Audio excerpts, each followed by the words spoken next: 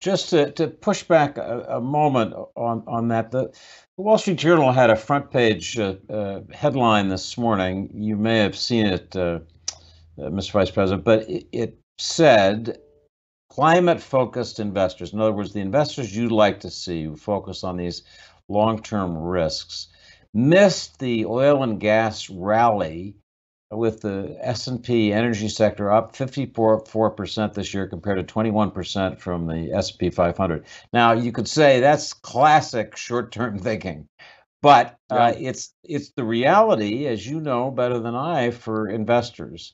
So how, literally on a day when you're saying you have to think long-term, the journal writing for its investing public is saying people who were in these climate-focused funds got slammed and missed an energy rally. What do you say to them? Well, you said it yourself. They missed a short-term rally, but that doesn't change the long-term reality or even the midterm reality. We are seeing nations around the world ban the burning of coal, quite a few of them. We're seeing nations pledge net zero futures. And perhaps more significantly, David, the cost of electricity from solar and wind was cheaper than electricity from new fossil plants in only 1% of the world the year before the Paris Agreement. 5 years later, it's cheaper in 2/3 of the world. 3 years from now, it will be cheaper in 100% of the world. There have been far more new fossil fuel plants canceled than built because the new technologies are better and cheaper, more economical, and they do not pollute. So the same thing is happening, by the way, in the fossil fuel, the second largest market they have, and that is transportation.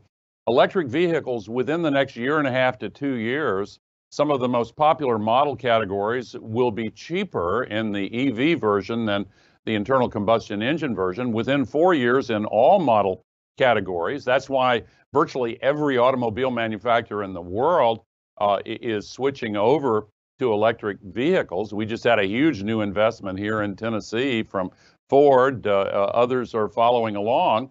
And the fossil fuel companies are telling the markets that, yes, they appear to be losing their first and second largest markets, but they're going to make it up with more plastics. Petrochemicals is their third largest market. 75% of that is plastics, and that's not working out so well for us either. And so this short-term rally may delude some people into thinking that the trend of history may be making a U-turn. It's not. What we're doing in using the atmosphere as an open sewer is literally insane. The scientific community has been warning us in ever more dire language that we are threatening the survival of human civilization. And by the way, we're seeing with the flooding in the Northwest today, with what happened in the Northeast just a few weeks ago, 93% of the American West is in drought, half of California, 100% of California, half of California in the most extreme form of drought. 6 of the 7 largest fires in the history of California all took place last year. This cannot go on. And as someone famously said, if something can't go on, it won't. And markets have to adjust to this reality. That's why investors are stepping up.